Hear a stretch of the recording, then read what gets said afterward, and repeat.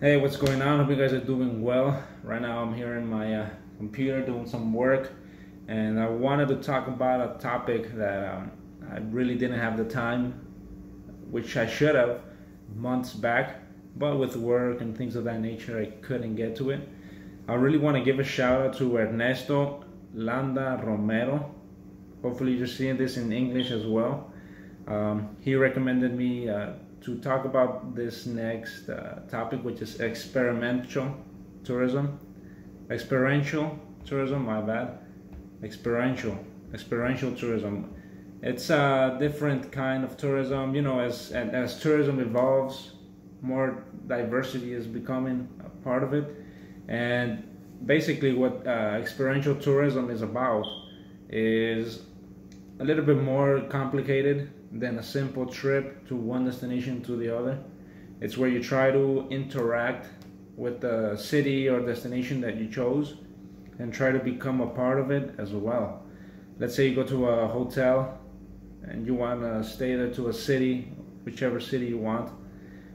Normally people stay in all-inclusive hotels and just stay there the whole trip, and then they come back to their house or their hometown. Experiential tourism changes that.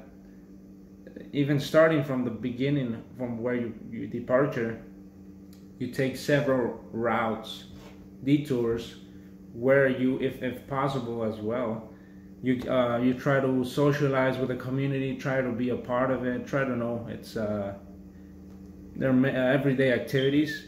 And once you get to that destination, you also don't stay in an all-inclusive hotel. You prefer to stay in a local hotel or hostel, and you explore the city, either the daytime or the nightlife as well.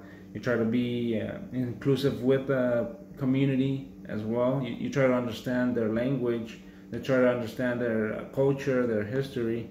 You get a few candy crabs, a few souvenirs on the way back. You also do activities that they commonly do as well.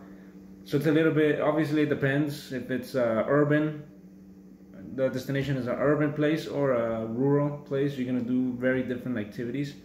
But basically experiential tourism is where you try to become more than just the tour in itself.